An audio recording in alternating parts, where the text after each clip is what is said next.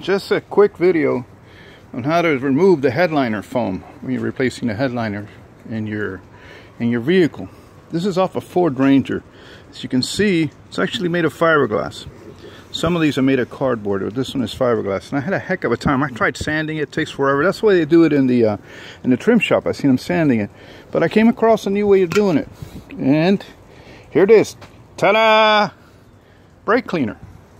Now, this is not sponsored by anyone, but you give it a good dousing. I already pre-doused this one. And you give it a couple of minutes. Make sure you do it in a shady area. Don't do it out in the sun.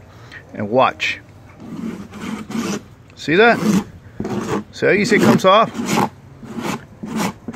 Man, that's a time saver. Comes right off. Then, I'm probably going to give it probably a little fine sanding at the end to make it for the adhesion to work better.